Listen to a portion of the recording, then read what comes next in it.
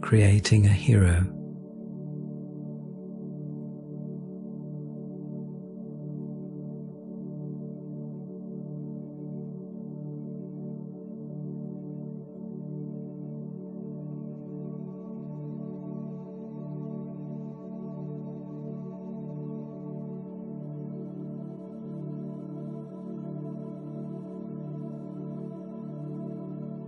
I quieten down and step out of the maze of stressful thinking and doing. I begin to tap into my innate spiritual roots, roots that are sometimes used, but also very often forgotten, because the dragons of doubt, of anger, of worry eclipse them. I decide to become stronger. I decide to direct my life as I wish. I decide to choose a better way to live. I realize that I can conquer the dragon of fear, who seems to wait in so many corners of my life. I use the weapon of wisdom, the weapon of determination. I become confident, assertive, no matter what, no matter who comes as an obstacle.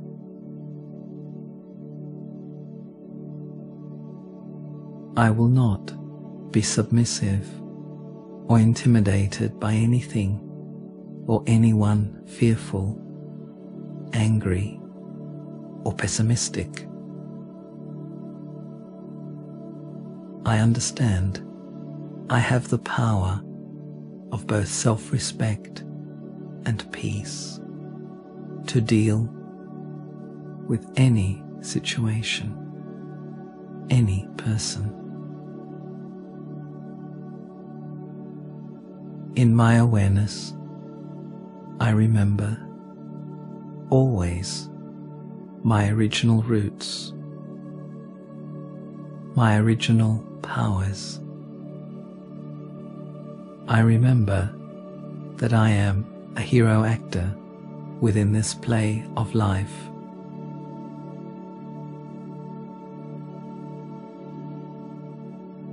According to time and destiny, I have the right to be here and to express what I am.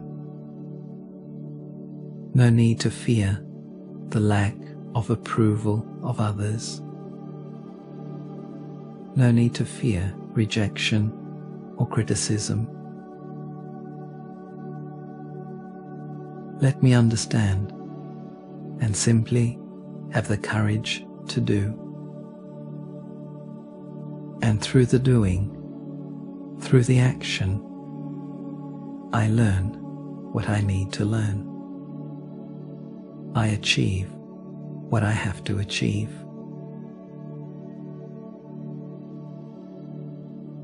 I realize that until I act, until I do, I cannot learn. I cannot find well-being. I cannot find fulfillment. I cannot have victory over the obstacles.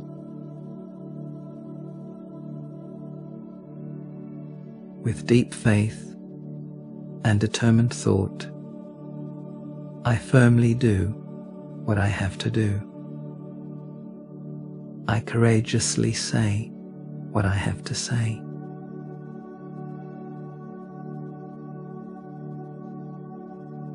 Gradually, I realize that my greatest weapons to conquer any dragon, whether doubt or fear or passivity, a peace, trust, and especially the power of decision. I need to be clear with myself what I really want from my life.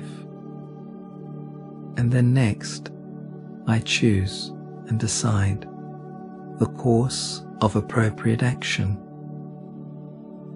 giving permission to myself to make mistakes, but being willing to learn at every step.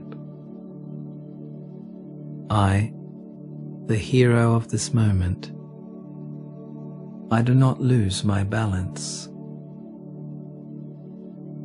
through getting entangled in wasteful talk or hopeless thinking. I do not lose my self-respect by getting influenced by the negative vision or words of others towards me. I do not lose my aim just because others do not believe in it, ridicule it. Let me do what I have to do and grow through both success and failure, praise and affirmation.